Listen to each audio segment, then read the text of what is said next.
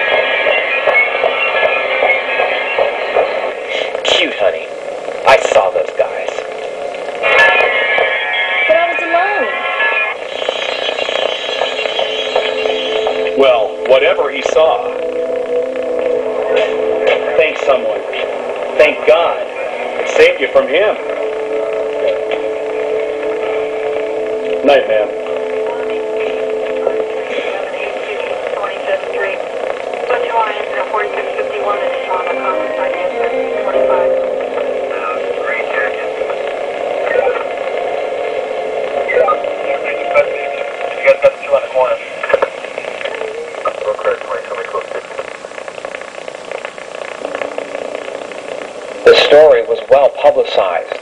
Karen was saved by two angels who only allowed themselves to be seen by the man who waited for her. Another similar story took place in New York City's Central Park. Two police officers came upon a small shack-like building they believed drug dealers were working out of. They busted down the door, and much to their surprise, the shack was filled with many drug dealers, all armed with automatic weapons. The two police officers were no match for the many drug dealers. Nervously, they yelled, "Drop your weapons." They did. Later, when asked why so many drug dealers surrendered to only two police, their leader said there's no way he could take on what he saw as an army of police officers outside of the door. The two police officers were strong in their Christian faith, and they believed the drug dealers saw an army of angels in police uniforms outside of that door. Doug's angel saved not only his life, but an entire busload of lives. This story happened on the Newburyport Turnpike between Boston and Maine 50 years ago.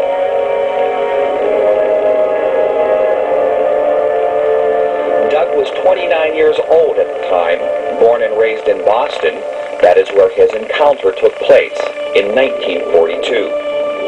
I left Boston about 12:30 at night, due in Portland, Maine at 2 or 2:10, and it was one of these nights that this thing happened to me. Growing up, and if you're not familiar with the area, the Newburyport Turnpike, which was a straight road from Boston to Newburyport, was very hilly. Because the glaciers came down, you know, they leveled off a lot of it and made a lot of hills. And as you come up the hills and go down the other side, in some instances there are crossroads. Well, on one of the hills, there was an old farmhouse. It looked like a deserted farm. And I'd gone by it many, many times, and apparently was deserted. But this night, it was a black night, no moon. Came up the hill, and as I'm going by, somebody waved to me. What it is, if someone waves you down, you should stop and pick them up. So I stopped. Well, you know, driving a bus at night, you travel right along. You're not going very slow. You're doing, well, 55, 60, 65 miles an hour maybe. Come over the hill, and I stopped beyond the house. I came back. I got out of the bus, and I waited, and no one came, so I got out and walked back to the driveway of the farmhouse. There was no one there. And I looked around, no one. So I finally got back in the bus, started down the hill, and down near the bottom of the hill was a crossroad. It was a terrific accident had happened at this intersection. Now, if I had gone over that hill at the rate of speed I was going, there's no way that I would have been able to stop before I hit that wreckage down there. It gives me the cold shivers just to feel, to think about it. It must have been a guardian angel, as he was calling me, you know, because I could have been killed. And not only myself, it would have killed a lot of people because I had a bus full of people. Doug's story has been recorded in a book and will be an encouragement for many future generations. About a year and a half ago, his pastor preached a sermon on God's angels and their place in our lives. At the time, no one could have anticipated what was about to happen. People came out of the woodwork wanting to tell their stories of angel encounters.